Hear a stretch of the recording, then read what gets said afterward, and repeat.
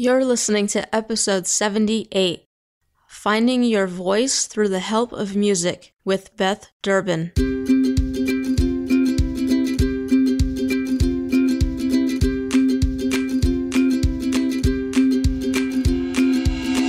Welcome to the Grass Gets Greener podcast, the show for survivors by survivors.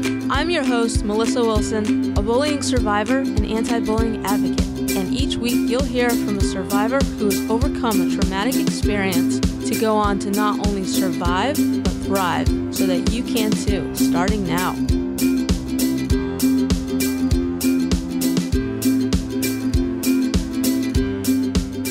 Hey there, welcome to this week's episode. Thank you so much for tuning in. I appreciate having you here as always. And this week, I guess you could say, is part 3 of a little 3-part series that I've had going on here with individuals who've been affiliated with A Voice for the Innocent, which is the organization that we first heard about back in episode 74 with Jamie Cyrus. And today I'm going to be joined by Beth Durbin, who is the lead singer of a band called Glassworld based out of Ohio. And they've just partnered up with Jamie and A Voice for the Innocent and have been helping them out recently, and Beth will tell us more about that during the episode. And before we get into today's episode, I do want to let you know that it's brought to you by audible.com. Audible is the premier provider of digital audiobooks, and I signed up with them to get you a free audiobook download, along with a 30-day free trial.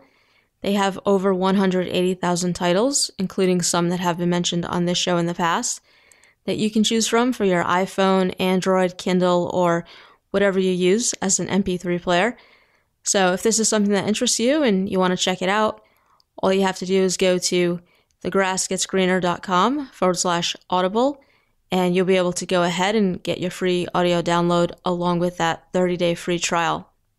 So Beth's going to talk with us today about how she grew up being sexually abused by her mom's romantic partners over the years, and how that affected her, and how she didn't get to meet her dad until she was 17 years old. And she's going to talk about how she kept quiet about her story for 20 years, but how helping others has been able to help her.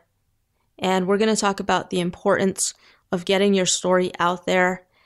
And she's going to talk about why she shared her story anonymously after she had started talking about it publicly, because she shared it anonymously through A Voice for the Innocent's website. And, she's going to talk about why that was still a scary thing to do, even though nobody knew who the person was behind the story. And then she's going to talk about how she got into the music scene and how that has helped her to heal, and how music has given her a voice. And we're also going to talk about the struggles of being in a relationship while healing. So if you've enjoyed the past 2 episodes, I know you're definitely going to enjoy this one as well. And so without further ado, we're going to go ahead and get into it, and I'm going to bring Beth on. Beth, welcome to the podcast, and thank you for joining me here today to share your story with us. Yeah, thanks for having me, Melissa. Yeah, absolutely. So you and I also got connected through past guest, Jamie Cyrus of A Voice for the Innocent. I was telling you just before we started recording that I've had Bethany Ellen and Erin O'Callahan on as well, and I'm excited to get into your story here today. I know that you've been using music as a way to express your feelings about what you've been through, so I'll definitely want to hear more about that. Music has played a big part in the healing of some of my past guests, and it has for me as well. So, Beth, what I like to do is start with your story and have you share with us what you'd like us to know about what you experienced growing up, and then we'll go from there. How does that sound to you? That sounds great. Yeah, great. So, just kind of tell us, when did it all begin for you? I guess we'd have to go back to 1987. Okay. A very rural part of Florida. My mom was a sophomore in high school, and she ended up getting pregnant with me. And that was kind of the scandal of the town, and it just put her in a really uncomfortable place. So my grandparents at the time felt that it was best to leave Florida and to move up to Ohio to just give her a new life and them a new start, because they were very religious. So a scandal like this with an unmarried 16-year-old, kind of tarnished their reputation down there, and they just felt like a new area and a new start would be for the best. So they came up here to Ohio with me in tow. I was about 6 days old, and my mom had to really grow up early. She was then strapped with a baby. She was finishing high school, and she actually went on to finish college as well with my grandparents' help, which was all great. Those were, good goals for her, and she did it even with a kid. But she wasn't done growing up. So I spent a lot of my time with my grandparents, especially early on growing up. My mom was still trying to find her place in the world, I think. She was still trying to figure herself out. And me, being as young as I was, that was kind of a hardship that she wasn't ready to face. Mm-hmm. So, she had many boyfriends. She was, single mom. She was a teenager. So a lot of her decisions, kind of affected me. And I was about 5 years old. I started getting some male attention from her boyfriends. They would sit with me or they would come and talk to me. And, to anybody, it would have just seemed like they were being nice and they were trying to pay attention to the kid in the room that, of the mom that they were dating. But some things just weren't appropriate. And I learned later on, of course, what that was. But when I was 6 years old, I had been laying in bed. I was homesick from school, actually. And one of her boyfriends was still there. And he decided, I guess, that, 6-year-old in bed might as well just mess around with her. Mm. My mom was not there. And I didn't know that it was wrong. I didn't know that the attention that I was receiving was anything different than, the affection I had seen them give my mother or the affection that I had been shown throughout my life. I didn't know that, a grown man inappropriately touching a 6-year-old was wrong. I was only 6. My mind had not fully grown to a point to where I understood exactly what all was going on. So Of for course. me, it started very early. It started at 6, and then it continued for a while. Different times, of course, different times. My mom married. She was married twice, actually. And the second husband, he was a bit more emotionally abusive, but he would touch me sometimes, and that would be, uncomfortable. But yeah, early on, it was just, I had this false sense of what the world was and what affection was and what love was. Mm-hmm. Mm-hmm. Yeah. Were you able to tell your mom about it at this point? No, I was so far, I guess, from understanding it that I never voiced it. And I kind of just held it to myself. Me and my mom were extremely disconnected throughout my life for many years, actually. And I never felt like it was my place. I always felt like these men were temporary, and they usually were. I'd see them for a couple weeks and then they'd be gone. And so I knew that the things that were happening weren't going to last forever. And I also knew that these men, as, immature or whatever they were making my mom happy. And that was something that was often brought up to me a lot. Well, I have to take care of you. And it was almost like it was a dig every time, So my mom being happy was kind of important to me at that point and what I understood to be her priority. Mm. So it sounds like you felt like you couldn't really talk about it. No, no, I Yeah. didn't. And then when did this finally end? When were you no longer being abused anymore? Well, like I said, she was married twice. And her second husband had, by the time I was a teenager, he had, I guess, realized that I was not to be controlled. I had began acting out in school for most of my time in school. I was disconnected from my mother. I was disconnected from him. I had had many boyfriends at that point, before I was 15. And he had just, I guess, got to a place of where he was just tired of trying to control me, control her. And so I was about 17 when everything tapered off and ended. And I had actually started a relationship with someone that was pretty tame in my book and what I had known guys to be. He wasn't experienced, he was very sheltered, if you will, and he was just a breath of fresh air. And so we had dated for many months before I had told him, what had occurred in my own life. And around that same time, I had finally told my father, who I had met that year when I was 17 as well. Oh, wow. Okay. So you hadn't even met your dad up until this point. No. When Yeah. my And when my mom and my grandma and grandpa left Florida, they failed to inform my father that I was born, that they were moving, and they hadn't put him on the birth certificate either, so he had really no right to me at that time.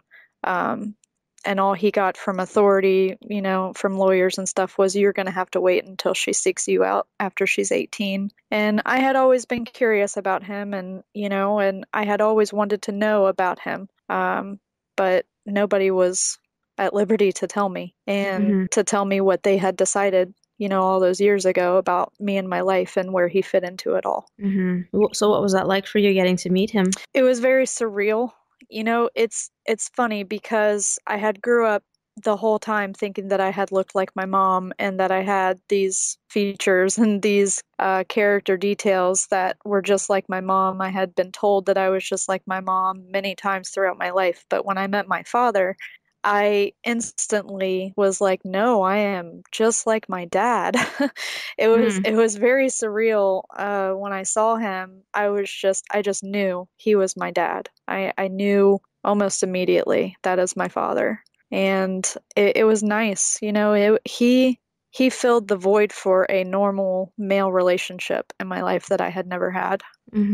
Right, right. Because even though your mom had different boyfriends, it wasn't anything that would come close to being a father figure for you. And of course, they had been abusive towards you anyways. So, Correct. yeah. Now, when did you tell your mom about what had happened to you? I eventually told her, I was well into my 20s actually. After I had met my father, she had decided that she wasn't going to talk to me if I was going to fulfill a relationship with him. And I think that many years now, we had all came down to it that she just didn't want me to find out, what all they had decided and that they had left Florida so suddenly with me. So when that happened, I had stopped talking to her for about 2 years. And finally, she came back into my life, said that she wanted to be into my life, and that she wanted to apologize for everything that, had happened. And I finally had a heart to heart with her, and I said, I needed a mom. And I know that that time is over, but I think there's a few things that I need to tell you about. And I did. I was very open with her. My then husband at the time and my father both felt that I needed to tell her. So we just had a sit down, and she was very remorseful. She was very, sorry for everything that had happened. And she was I think her eyes were opened about it. That all this time that she had been searching for herself and trying to make herself happy, there was her daughter who was suffering, and she had no idea. That must have made you feel a little bit better about things, to kind of to get It did. some support. It was almost like that was another weight that was lifted. There was a weight lifted when I told my boyfriend. There was a weight lifted when I told my father, and then when I told my mother, there was another weight lifted. But it still wasn't over. It hmm still was very present in my mind, and I was still going through a lot of things um, that were affecting me every day, actually. Yeah, so I'd like to talk a little more about that now and what those things were. I mean, we talked a little bit about how you were affected then when you were growing up, but how did this carry on into your adulthood? What did it look like? How was that playing out? Um, I had developed, they call it sensory dysfunction, and mainly it affects children, but at the time, in the 90s, no, everybody just called you a bad kid. So they didn't really have a name for it, and they didn't really know what it was, and I didn't even know what it was until a few years ago. But yeah, I had developed this sensory dysfunction to where, I wasn't the most affectionate person. I didn't like to be touched, and yet I felt the need to dominate my relationship. So I had really became standoffish, and I had really became uh, someone that didn't really enjoy being around someone that she loves. My husband went through a great deal of, I guess his feelings were hurt for many years because he thought it was him, and when in fact, it was me, and I Mm, hadn't quite figured it out yet. right, you couldn't convey that to him. Right. And it was very hard to even put a name on it, to even label it, to even figure out what it was. So I had to go through counseling, and I had to dig through a lot of that, and really come to with everything. I had to change my mindset. I had to think on a whole new level. It was like a whole new side of my brain was uncovered through counseling, and that's when it was all becoming very clear, and when I was able to start managing it from day to day. Mm. And when was it that you began counseling? I started counseling actually a few years ago. Okay. So here I am, I'm 28. This had been going on since I was 6 years old, and I had kept it quiet for, 20 years. So it was something that, needed to be done 20 years ago, but unfortunately, I guess better late than never. Yeah, definitely. But I'm sure there was a lot to process after keeping it all in for all that time. There was. I actually told my counselor when I walked in, I said, I hope you have a really big notebook. And she said, I do, and I have the time. And we went through it for, I haven't been to counseling, thankfully, in about 9 months. So that's where I am with it today. Yeah, that's great. And you feel like you're doing good without it? I am. I put a lot into my music. I write lyrics pretty much all the time. Music's been a deep center of my world for about 11 years, and it's always been a place where I could express it and relate and get it out there and help others. I feel like helping other people has helped me more than anything. And that is why I got involved with Jamie when he started A Voice for the Innocent. He actually was sitting in my kitchen, and he said, "Look, I know you're very expressive about that time in your life, in the band and stuff. You've written songs about it, but are you interested in, being a part of this?" And I said, "Absolutely," because every time that I've been able to talk to someone or get someone else help, it's helped me tremendously. Yeah. How did you guys first get connected? Was it him that had reached out to you?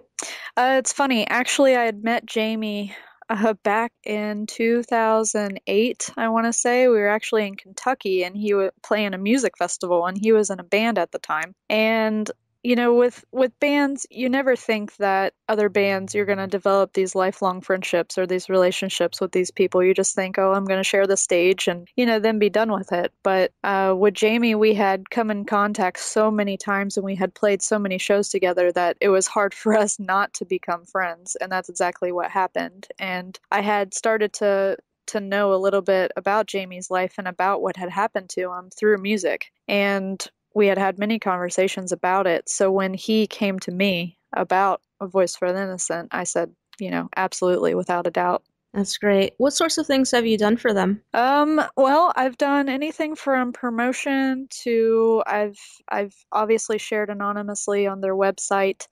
I have written songs. They had a compilation a couple years back, I believe in 2012, and my band at the time had written a song specifically for that compilation. I've modeled for them with their t-shirts. I've had them at as many shows as I possibly can get them on. I know that if, my band is playing a big night, then I try to ask the promoter or the venue if A Voice for Innocent can get a booth. I'm very vocal about them on stage, and I'm very vocal about, what they're about. I keep all of their reading materials and their merch on my table as well. So as much as I'm selling my band's merchandise, I'm trying to get people interested in what they're doing too.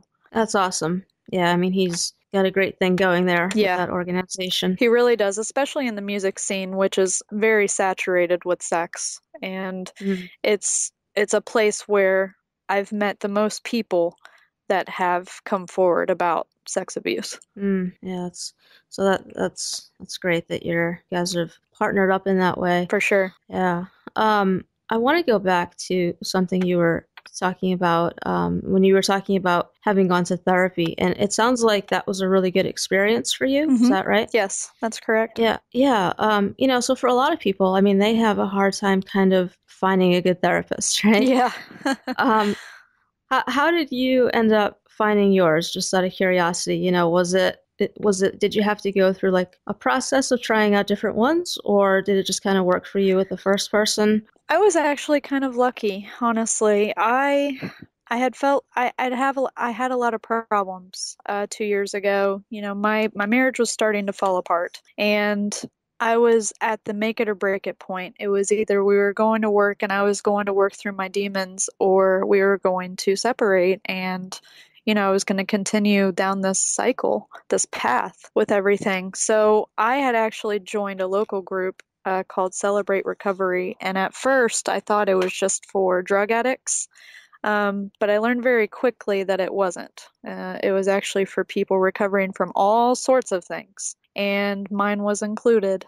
And so one of the leaders had suggested that their on-site counselor was available, and they actually had a man and they had a woman available. And I said, well, I would most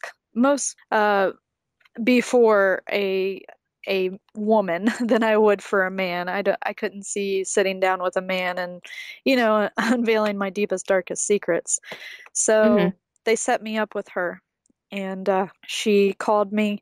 And the first time I walked in, like I said, I told her, I hope you have a big notebook. And she said, I do, and I have the time. And she said, before we even get started, she said, if you don't feel comfortable with me at all, she said, then I will find you someone. And that really set me at ease. She told me a little bit about herself. She told me about what type of counselor she was and who all she mainly dealt with. And I feel like there was a sense of trust that was already established there when she was telling me about her and her personality and how many daughters she had. And, there was just a little bit of trust that was already established there. And I just felt really comfortable about it. And I know that people aren't, that lucky. I know that a lot of people have went through 3 or 4 or 5 counselors and they still haven't found anybody that they can talk to. Right. But with me, it honestly it ended up being pretty incredible. That's great. Yeah.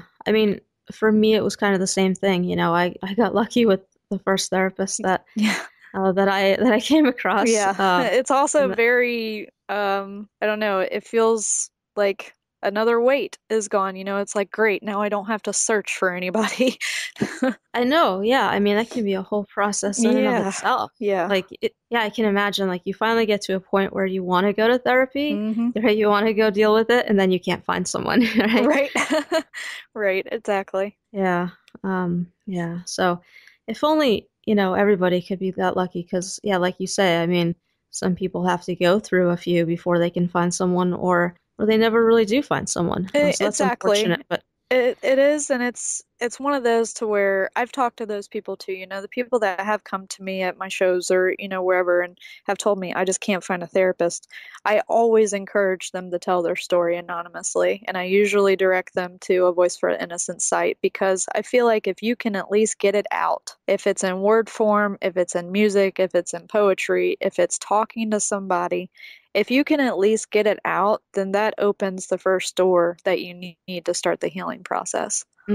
Yeah. And I know you said that you wrote your story anonymously for A Voice for the Innocent as well, right? I did. Yep. Yeah. And, I had encouraged people during Jamie's episode to go and check out the organization and, possibly consider sharing their stories there if they haven't told it to anyone yet. So what was that experience like for you? I mean, and I don't remember if you had said you had started talking about it publicly already at this point, Yes, or. at this point, I had been talking about it through my music. And I had been, my family knew at that point. But it almost wasn't enough, like it was at that point to where I wasn't considering counseling. It was at that point where I was like, I need to really dig in and get this out. And I didn't want to give the gory details to my dad or to my mom. I didn't want to give the gory details to my husband. I wanted it to just be a story. I wanted it to just be out there. And I felt like if I could just get it on paper and, get it out there, that it would help. And it did. As I wrote it, I probably wrote it and rewrote it about 10 times. And Hmm. I probably sat there around that, you know, on that submit button for a good hour before I even submitted it, because there's always that doubt of, in this day and age especially, of where, okay, I'm going to put this out there and someone's going to be hateful. Even though that I didn't think that would happen. A Voice for the Innocent is very inclusive. Everyone that has ever commented before or been able to help, anonymously, has been nothing but uplifting and just sharing their story too and wanting the same thing you were wanting.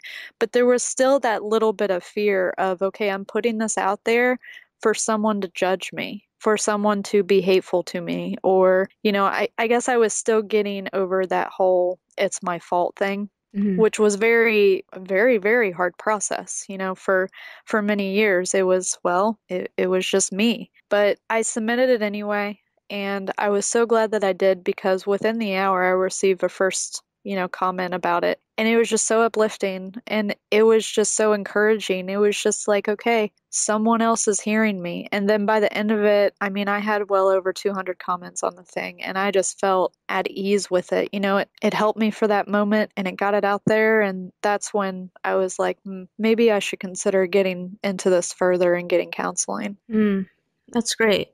And so, even though it was anonymous, like you still had that fear of being judged because you knew that this was your work. And Right. so, right, so if someone was saying something bad about it, that was still going to affect you, even though they didn't know who wrote it. Right, deeply, because everybody's internet warriors these days, and you put something out, and you might get 100 likes on it, or you might get 1,000 good comments about it, but all it takes is that one comment to just absolutely destroy you. And Hmm. something like that on such a deep level, of just debauchery, you're just kind of sitting there like, man, I really hope that this is received well, even though it's a horrible story, but I hope that it's received well. I hope that it's somebody encourages me. I hope that maybe it encourages somebody else, that I found an outlet like music, to do this with. I don't know. So, Right, because you're bearing your soul, and you don't want it absolutely. to be you don't want it to be judged. Right.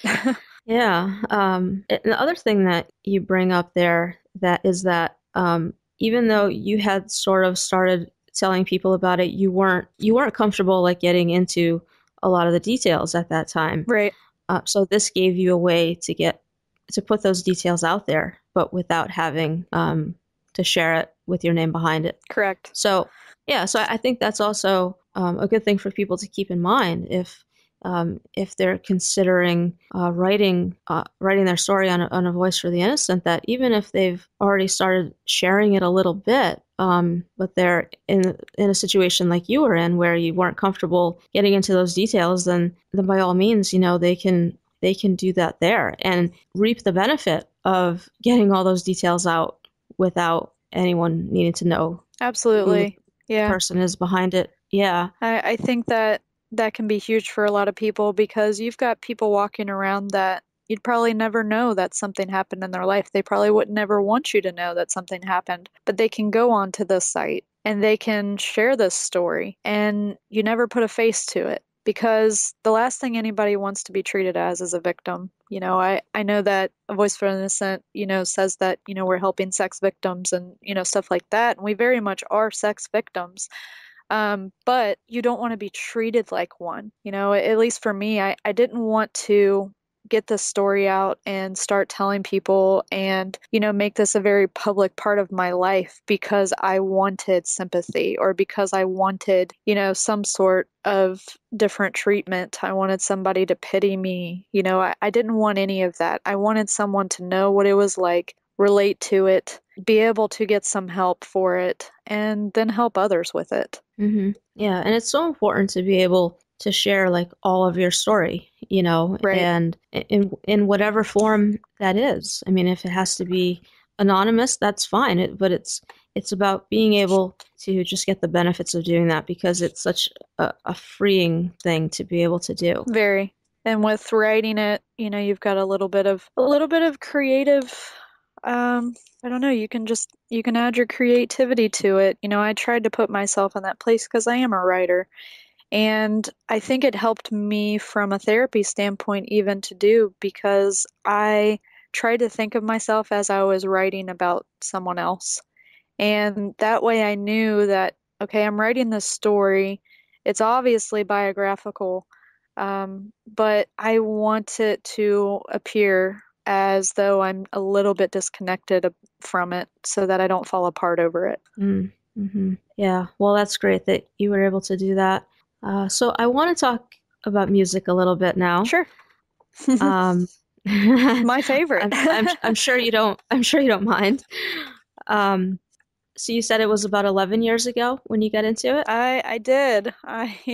My boyfriend at the time had been in bands, and he had actually got me into the music scene when we started dating, and I just couldn't get enough of it. As soon as I got into the local music scene, I haven't ever left. So, and I knew that I had to be a part of it. I knew that I didn't know how because I can't play an instrument, but I knew that I could write words and I knew that I could, do lyrics. So I felt like that was a huge calling on my life. And what was it about it that appealed to you? Was it the music itself? Was it the community? What about it? I think it was a little bit of all of it, honestly. You're taking and I'll just describe the scene that I first came into. He was in a like a hardcore metal band at the time, and I listened to rock music, but I had never listened to anything more aggressive than that. And I'm watching these guys, and they're just so passionate about what they're saying, and they're so passionate about what they're playing, and the people that are watching them are so passionate about it. And it was just like, I felt like almost every person in there had a sense of purpose. And I feel like everyone that was listening to these words and that was listening to these notes being played was just connected in some other way. And music did that, like everybody was there, everybody felt like a brother or sister, and we were all just a huge community connected by music. That's great. Yeah. How would you say that, or like what role would you say that it's played in helping you to heal? I think it made me vocal for the first time. I'd always been an outspoken person. I'd always been, the person that you knew exactly how I felt by how I looked or what I said. I'm very straightforward. But I feel like when I had a microphone in my hand for the first time, that I could actually be vocal, that I could actually come out with how I was feeling instead of just writing it down, that I could actually, tell somebody about my experience instead of just writing about it. I think that was huge for me. I had been quiet for so long about so many things, but music allowed me to do that. It allowed me to just come out of my shell. Was it scary for you at all, or did it just feel right to you? The very first show, I shook like a leaf. I really did. I was so nervous, and it was just, it was the most nerve-wracking thing I've ever done. But after that night, I just felt like it just made me. Like I felt like I just really stepped into the role that I was born to fill, like I feel like it comes very naturally. Now styles have changed, and I have definitely changed as an artist over the years, but I still feel like it's a place like no other when every time I get a microphone in my hand and I step on stage. That's incredible. Yeah, I think that just speaks to the power of finding like your passion, and the thing that you're good at and that excites you and just feels right for you, Absolutely. Yeah. Yeah.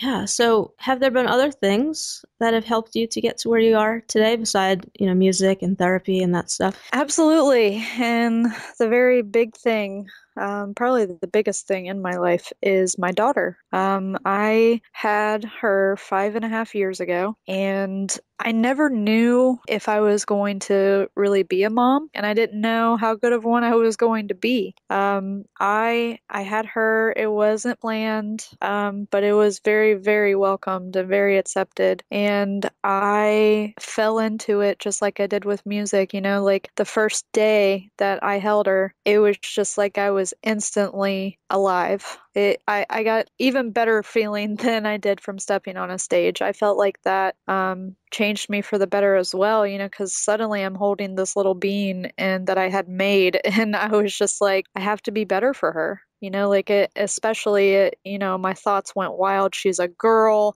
and I got to protect her and I have to do this and I have to do that. But I feel like she has helped me more than anyone in my life, honestly. She is just a constant little ball of sunshine every day. And she's good at reminding you about, what you need to do. She doesn't let you forget anything.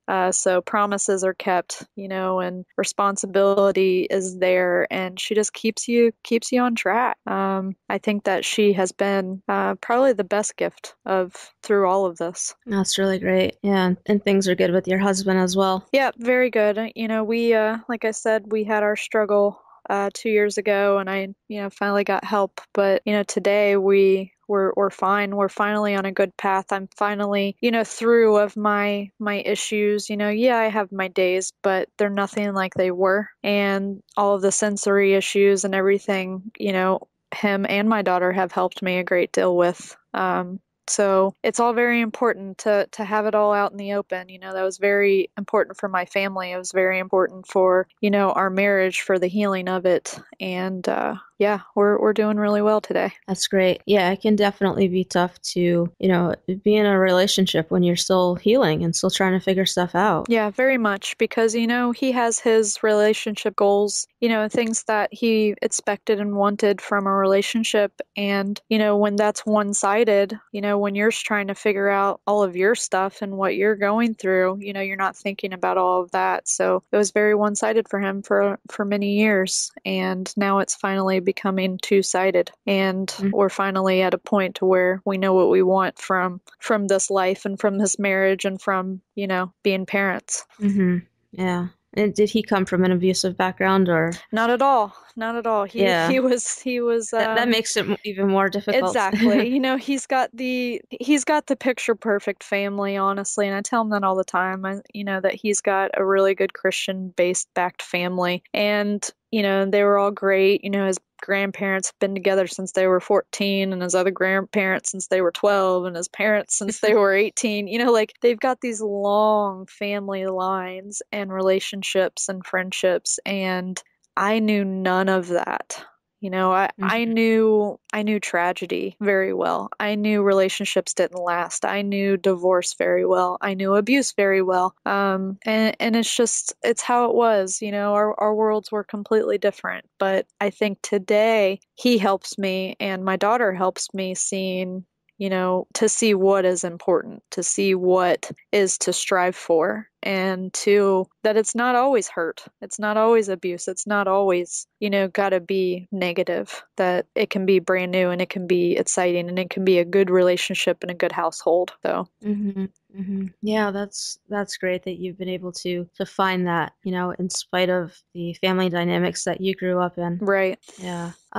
So how would you say you're doing overall today? Today is pretty good. My band is doing well.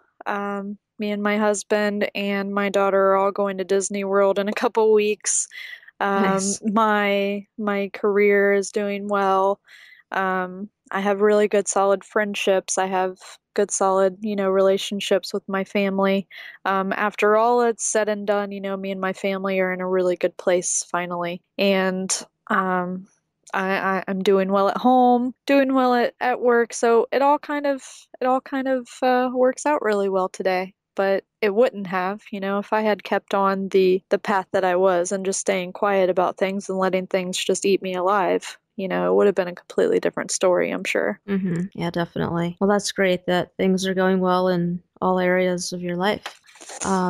So tell us a little more about, your band and tell us their name and, what kind of music you guys play and what you have going on with them. Shameless plug here, right? There you go. So, yeah, my band, we have been together for 2 years. I was in another band previous to this band with my husband, actually, and that band was called The Rose Hill. That's the band that I met Jamie in, and, we were together for years. We were together for about 7 years. And that kind of split up when, me and my husband fell apart, or I had to get help and everything. That was done. And I started this new band called Glassworld. And I started it from a place that's exactly like the title.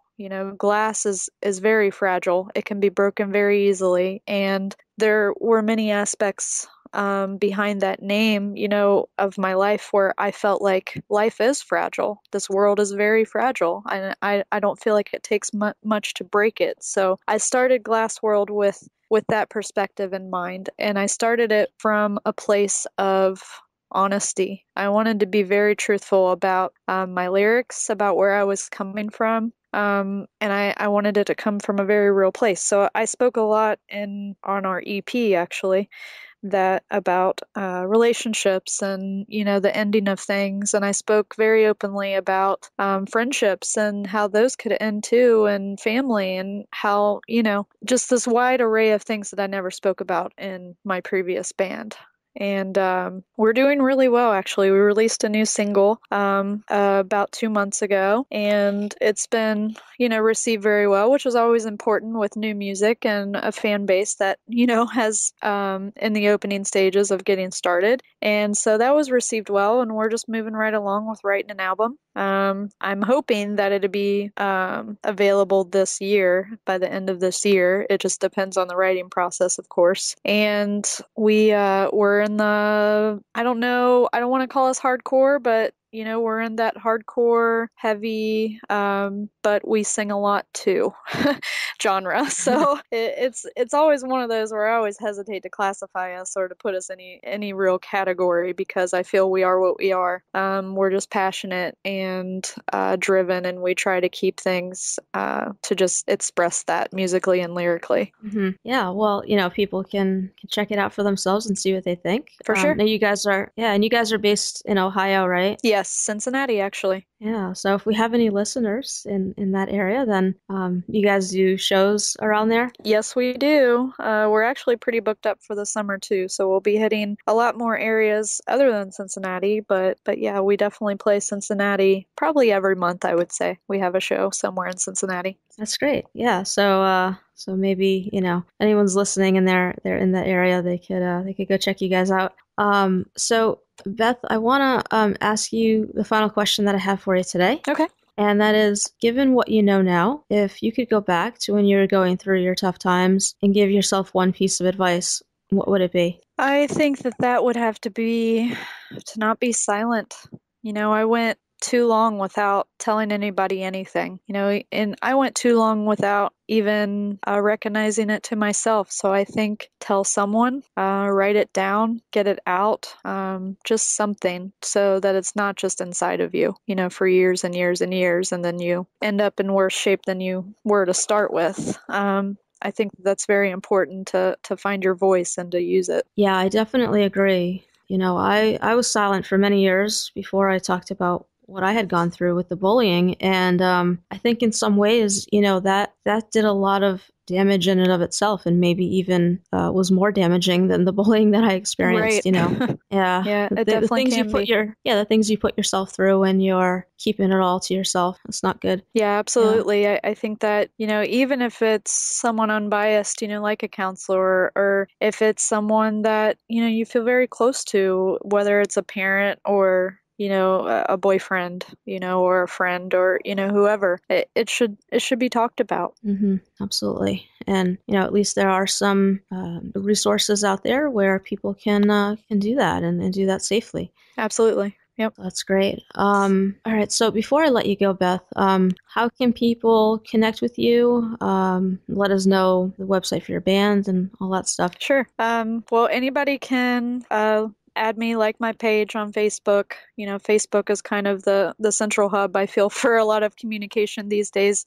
So just type in Bethany Durbin, my musician page will come up. I'm very active on it. I reply to messages. I respond to people very quickly. And also my band. My band is on Facebook. It's just facebook.com/glassworldband. All right, sounds good. I will have that linked up on your show notes page. Great. Yeah, and I just want to thank you for coming on here today and for sharing your story with us. I think that, it's definitely going to be an inspiration to those listening to hear about how you've been able to overcome what you've been through and to get to where you are today.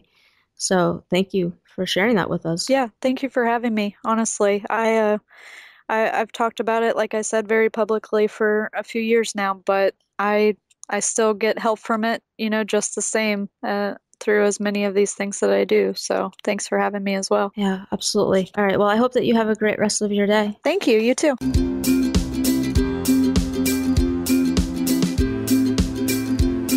Thanks for listening to the show today. This has been the Grass Gets Greener podcast, episode 78. Go to thegrassgetsgreener.com/Beth Durbin to find the links mentioned during this episode or to leave a comment. So I guess the one thing I want to reiterate here from today's episode is Beth's answer to the final question I asked her, and that is to get your story out there and don't be silent. That's something that we've talked about here in the past, and I'm definitely going to take the opportunity to talk about it again because I think it's such an important message. Of course, it's not always easy to be able to do that, but at least there are places out there online where you can do that. You can even do it anonymously if you have to, and it allows you to just get it out there. I can at least say for myself that keeping silent was one of the more harmful things that I did, and I just don't want to see, you go through that as well. And to keep all that bottled up inside and, keep yourself from getting the help that you need and getting the support that you need. But all in all, I hope that you enjoyed this episode and definitely come back next week. I actually don't know who that's going to be with just yet. I haven't recorded that as of the time I'm recording this, but there will be an episode. So be sure to come back and check that one out. I'm sure it's going to be a good one. And just as a reminder, if you want to check out that deal from Audible, all you have to do is go to thegrassgetsgreener.com/Audible, and you'll be able to get your free audiobook download along with a 30-day free trial if that's something that interests you. And of course, don't forget to head over to iTunes or Stitcher to leave the show a rating and review so that we can reach as many survivors as possible. And as always, have hope.